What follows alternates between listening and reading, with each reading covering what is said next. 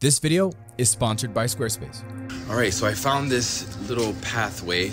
Instead of just putting her in the middle and taking kind of like a boring shot, I could try to make this more interesting. All right, so now I'm gonna just place this slit of light across her face to create some dramatic light. I do wish that the shadow was a little longer, but that's cool. Now move your head more in the shadow, right there.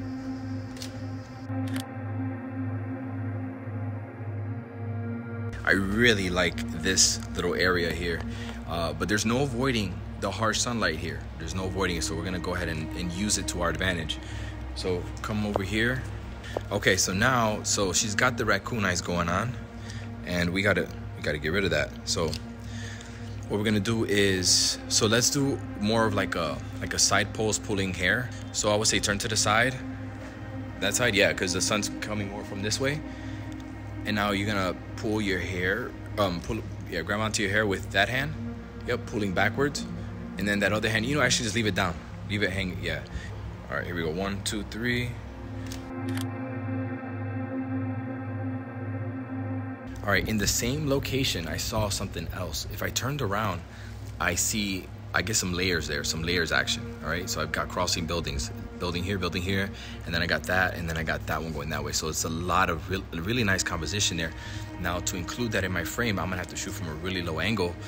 Put that hand almost like you're covering your dress. Here we go. Yeah, perfect. Look out. Yep, look that way again. Love that. Look right here next to in the floor next to me.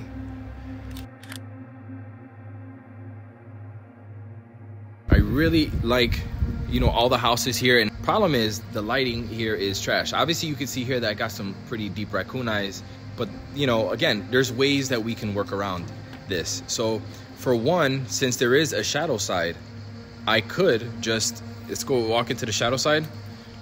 I could shoot in the shadow side and just frame her up where I only get the shadow side in the frame so that it's all even. So it looks all even. Watch, I'm gonna take a test shot here. Give me the simple L pose. Here, ready, 1, 2, 3. And you're not gonna have any blown highlights or anything like that. So that looks good. So even when it's high noon sun, the sun is always gonna be like, rarely right above your head. So right now it's slightly behind her because her shadow is in front of her. And her face is in shadow now, so that's good. I don't have any raccoon eyes, so it's almost like a backlit photo, and I could work with that. Right there. Good. Okay, let me take a look. Woo.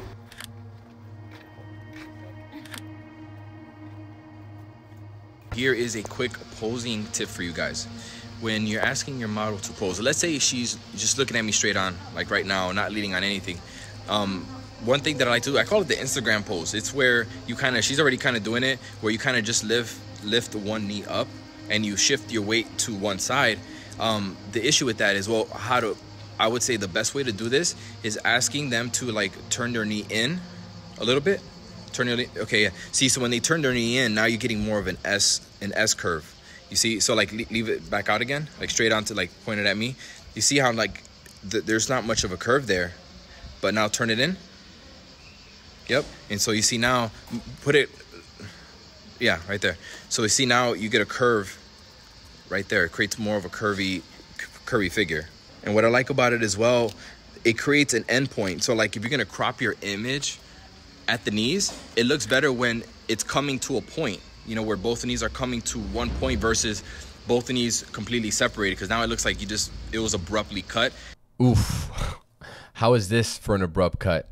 Now it's time to tell you about my sponsor for today's video, and that is Squarespace. If you have been looking to start a website, blog, or an online store, you need to check them out ASAP. Every entrepreneur needs a website, and with Squarespace, you don't need to have any kind of graphic design skills to start. It's so easy to use. You have 24/7 customer support. If you ever get bored of the look, you can choose from a bunch of pre-made templates and switch everything up at a click of a button. You can also start your own online store like I did, where I sell my Lightroom presets and my retouching tutorial to make some passive income. If you want to check them out for yourself, use the coupon code Manny and you'll get 10% off your first purchase.